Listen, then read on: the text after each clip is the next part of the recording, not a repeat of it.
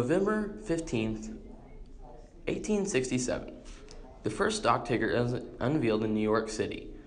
The advent of the ticker ultimately revolutionized the stock market by making up-to-the-minute prices available to investors around the country.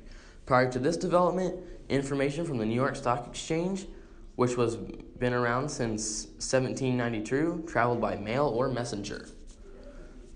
In 1965, at the Bonneville Salt Flats in Utah, 28-year-old Californian Craig Breedlove sets a new land speed record of 600.601 miles an hour in his car, the Spirit of America. In 1777, 16 months after the debate, the Continental Congress, sitting in its temporary capital of York, Pennsylvania, agrees to adopt the Articles of Confederation.